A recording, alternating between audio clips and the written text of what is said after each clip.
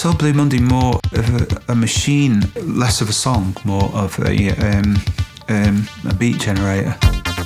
You had to be structured because you were telling machines to play something, you were conducting. We just did everything that we thought was really funny. Quite serious about the record, but we knew it was sort of going really different. Which was like an anti-dance record, really.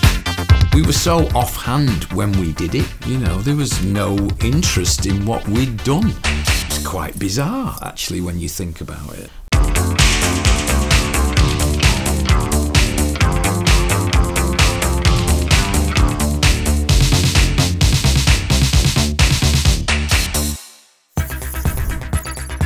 In the early 80s, Manchester was very grey, post-industrial, and basically nothing happening. But it was always a vibrant music scene, always. You had Factory Records, Rabid Records, and little live venues like the Old Factory Club and Rafters and all those kind of places. I remember going to Legends in Manchester on sort of a funk night or something, and they had a fantastic sound system in there. I could hear all this sub and frequencies that I'd never heard before. Serious sub bass, and that was an influence on the production from hearing that. We wanted to hear our song in a sort of a disco clubby environment, so we decided to go in that direction, which was very upbeat, and I think it just completely changed our outlook. How does it feel to treat me like you do? I think part of the charm of Blue Monday is that you can hear a band changing from working with live instruments into using electronics. That kind of formula was something that I use as a kind of a blueprint for some of the work that I was doing with electronics and guitars and kind of live vocals. Tell me now, how do I feel? They were definitely clocking the right records. Kraftwerk obviously, meant something to them.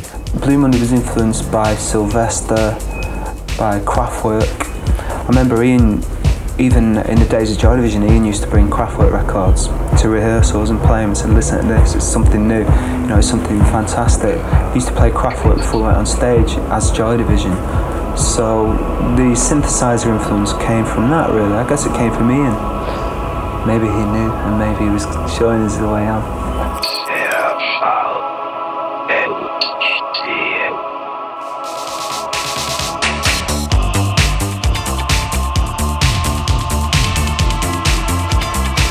I remember there wasn't a great deal of bottom end on the bass drum, so I thought, how can we generate it? And we generated it using a pulse from the bass synth and created a subsonic pulse that went under the bass drum. And I wanted this sharp clap sound that I'd heard on dance records, disco records from the 70s.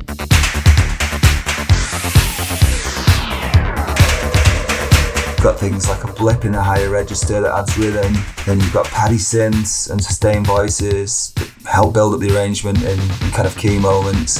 You've got thin, harsh electric guitar and live bass playing kind of really effective hooks.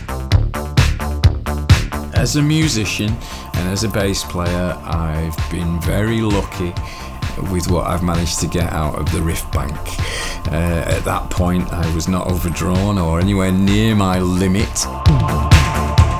Chris wrote this song once called "I'm Keeping My Fingers Crossed," and the bass line went umpa umpa umpa umpa umpa umpa, and then about a week later, this fabulously packaged New Order record came in, and then I put it on as umpa umpa umpa umpa umpa, and I nearly burst into tears because this was so much what Chris and I were trying to do. I think especially Stephen and Bernard were real boffins. So they'd modify stuff and they'd have people working on. Yeah, it was always just a mass of wires and buttons. It was a totally mad idea to start with, because we started off with huge sections of sequences, and then we didn't have the technology at the time to sequence them all together. Hi, I'm Martin Usher. I'm the engineer who helped New Order make Blue Monday. I was well known amongst various music people in Manchester because they always have things that need fixing, and I'm an engineer. Bernard in particular always struck me as always trying out something. He had a lot of ideas about what he wanted to do, but they didn't have quite the education at times to make stuff happen. So I'd give them a hand to connect things up or make things work, that kind of stuff. He's got a sequencer and he's got a drum machine, and it's like, okay, you want an interface? There you go. This is a drum synthesizer. The Oberheim DMX, it's a relatively affordable drum machine, and its key attribute was it also had outputs which they could then distribute to other instruments. They liked to do that because it kept them all in time. You know, the drum machine basically drove the band. You had to know a little bit about music, you had to learn a little bit about music and the way that music got constructed. You couldn't just rely on this bit, it feels right to change here, you know, and you'd normally just nod and then everybody knew it was the right place. But Night Machines aren't like that.